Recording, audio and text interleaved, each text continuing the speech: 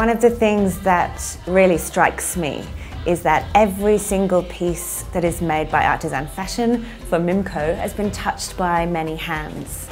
And this is about skill and craft and artisanship. My takeaway from this experience is that this work can be empowering for women. And this is an amazing setup in terms of collective work where women get to support each other and grow skills and make incomes for themselves. This is a really good atmosphere. This is people who are welcoming us into their space. But I feel like you can feel the enthusiasm and the beauty in the work because it's a happy place. And that comes through in the accessories. I think you can feel it, the soul of the work in the accessories.